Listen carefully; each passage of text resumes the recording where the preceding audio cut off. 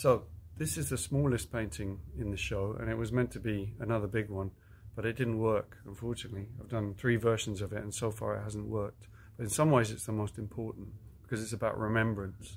So this is about the ceremony for the cenotaph in Bermondsey, Rotherhithe, where I live, and it's all the people that I see every year coming together for this particular moment.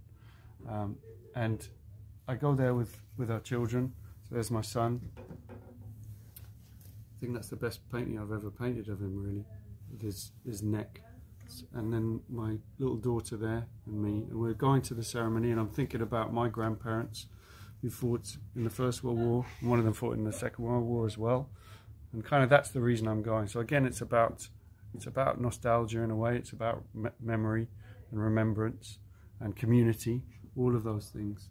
But I got too emotionally involved with the painting, and over time the different versions that I did, so it didn't really work.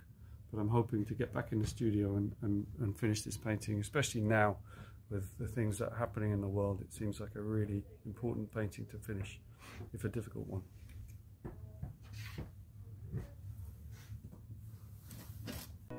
And did those feet in ancient time walk upon England's mountains green?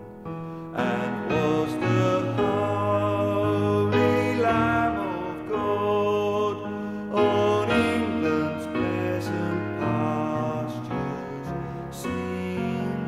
And did the cow turn